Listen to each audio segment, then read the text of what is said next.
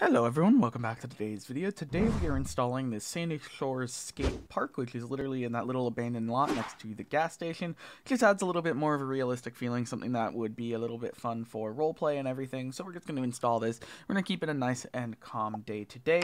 I do apologize for the delay in videos this week. I don't know if they all got on time. I hope they did.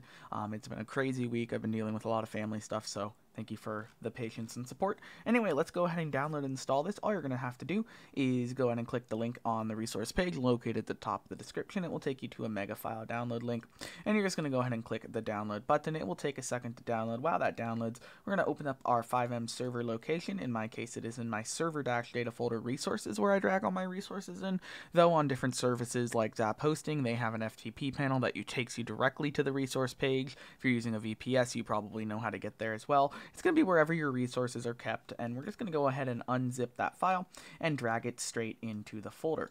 It is a ymap, so it's going to be quite easy to install. There is going to be nothing you need to do inside the folder. You're just going to remember the name of it, or even copy the name of it, and you can go ahead and go to wherever your server.cfg file is, which is holding the info on your server, so all the ensure or start, and then you're just going to add ensure or start, depending on what you have listed there, and Sandy Skate, just like that. Go ahead and save. Start your FiveM server however you start it, through a panel, through your open up, like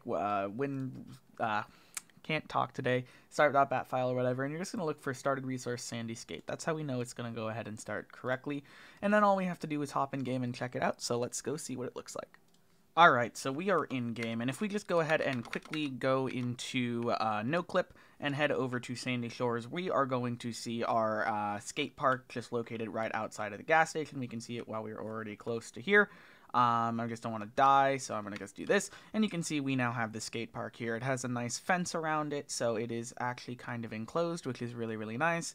And yeah, it's just something really cool to have here on just the area of Sandy, and it just makes it more of a realistic feeling. And you could obviously, if you had a bike or something, which is over here, these are actually flat-tired bikes, but if you actually spawn one, you could actually go up here and actually have some fun, do some roleplay. So hopefully this did make it a little bit more unique for your server. I'll be back in 2 days with another video. ESX is coming as well, including a tutorial for setting it up just from scratch, and one for installing it on an existing server. So lots of cool stuff coming, I do promise. Thank you so much for hanging out with me today, and I will see you all in the next video in about 2 days. Goodbye.